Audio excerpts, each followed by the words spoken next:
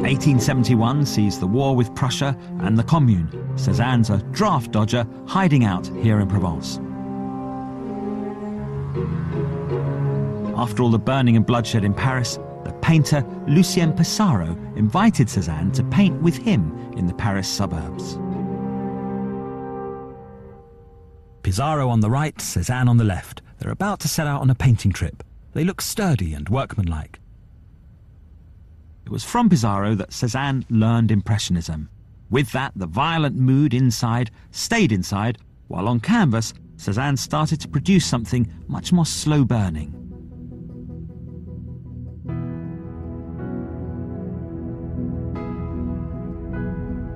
April 1874, the first Impressionist show. Invited by Monet to take part, Cézanne pays his 60-franc subscription, and amongst the works he puts in, he includes this parody of Manet. It's called A Modern Olympia. The prostitute's client is painted in. It's Cézanne with his bald head, but wearing the dandy outfit that Manet was always photographed in, clothes that Cézanne would never wear, black frock coat and cane, and on the chaise longue, the aristocratic top hat. Cézanne draws attention to himself by identifying himself with a scandalous figure, Manet. At the same time, he mocks Manet and he mocks himself. A therapist today would say it's a cry for help. Manet thinks it's rubbish. He can't bear Cézanne. One of the reasons he won't be in the first Impressionist show is Cézanne. Degas can't bear him either. No one likes him. What's the problem? Trouble at home? This is the Jas de Buffon, the Cézanne family estate just outside of Aix. Cézanne paints at the Jas. That's the top floor room his father had converted into a studio for him. That's good. What's bad is domestic life here, which is intolerable. It's all based on his father's complete irrationalism. In 1878, when Cézanne's nearly 30, his father opens a letter to him from one of the Impressionist buyers. In it, he learns that not only does Cézanne have a lover, but also a son. He decides that when Cézanne goes to Paris, he keeps several women in rooms there. He fights with Cézanne and temporarily cuts down his allowance. But years later, when Cézanne's father has a flirtation with one of the maids at the Jas de Buffon, he temporarily increases his allowance. In 1886, Cézanne is nearly 50, but still in that year, his mother and sister and his father, who's now nearly 90, are able to pressurize Cézanne for the sake of respectability to finally marry Hortense. The wedding takes place. It's a bleak event because they don't love each other. A few months later, Cézanne's father dies and Cézanne becomes a wealthy man from the inheritance. Cézanne is now the boss of the Jas. But instead of this cheering him up, he becomes convinced that his own death is drawing near and that all human interaction is futile. He lives here with his mother and sister running the household. He quite likes them, but on the whole, nobody in this family likes each other. Hortense does endless modelling sessions for Cézanne, but they have nothing in common. She hates his mother and sister. His mother and sister hate each other and hate her. She spends as much time as she can away from Aix, living in Paris with her and Cézanne's son, who's now a teenager. All the connections in this human tangle tend to be negative, suspicion and paranoia. Renoir once came down to stay at the Jas during this period, but he had to leave early, he said, because of the black avarice that reigns here.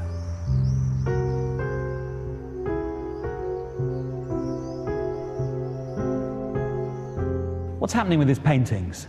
Well, we've reached the real Cézanne style, mature Cézanne, this titanic figure in art history.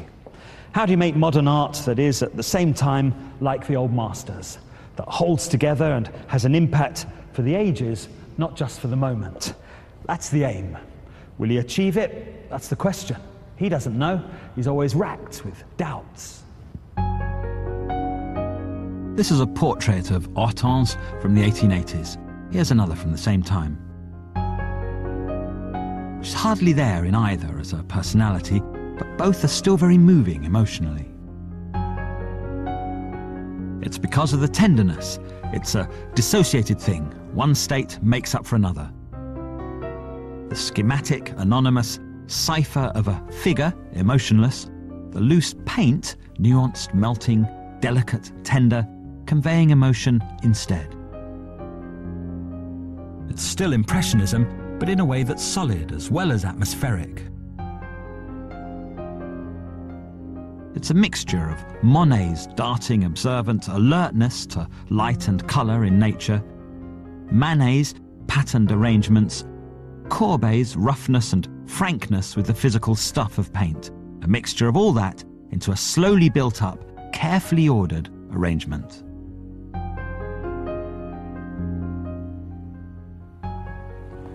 His art is composed and ordered, but he's even more eccentric than when he was young. He's a rebel against anything established, but he suddenly becomes a devout Catholic.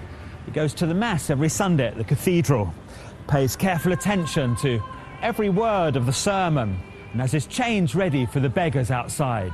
He says, I want to share in what it was like to be in the Middle Ages.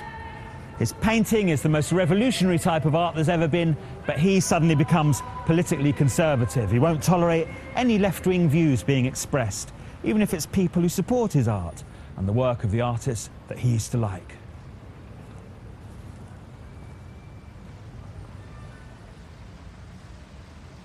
He says the supporters of Impressionism are only intellectuals, a type he can't stand.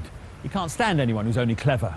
He spends years being driven mad by not getting any success, and then when he gets it, it drives him mad too. In 1886, one of the dealers of the Impressionists puts on a show of Cézanne in Paris.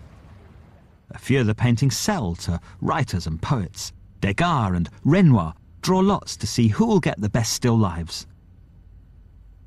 And now there's a stream of articles in the papers. The former idiotic shocker has become a cult figure. It's a tiny cult, only artists and a few writers. The general audience still thinks Cézanne is mad. Meanwhile, the cultists go on pilgrimages to Aix to watch him work, to work with him and bring back reports of his conversations. He tells them he's looking at Poussin. Here's a picture by Poussin. He's a classicist from the 17th century. He paints idealized scenes of nature. They have biblical meanings or meanings from classical culture. In Cézanne's time, salon art pays a false homage to this kind of thing, trivializing its greatness with salon sweetness. The salon hates Cézanne, but Cézanne wants to do something that really will connect the high Renaissance tradition of creating a marvelous illusion of reality done wholly in the studio using old master trickery. He wants to connect that with the sensations he experiences out in the marvelous raw reality of nature.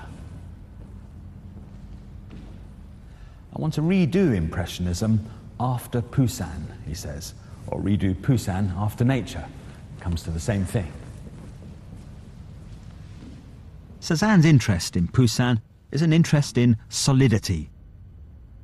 Courbet, who Cézanne also admires, is interested in that too. But for Cézanne, who has the lesson of Monet as well as Courbet, solidity must be connected to its opposite: the fleeting, the fugitive, the changeable, and the ephemeral.